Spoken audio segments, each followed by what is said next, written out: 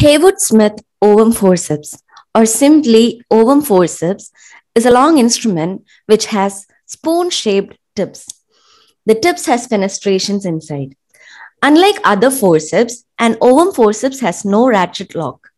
During a medical termination of pregnancy, an ovum forceps is used to remove the products of conception.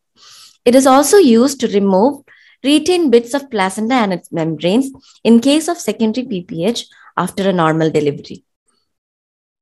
The main advantage of an ovum forceps is the absence of a lock.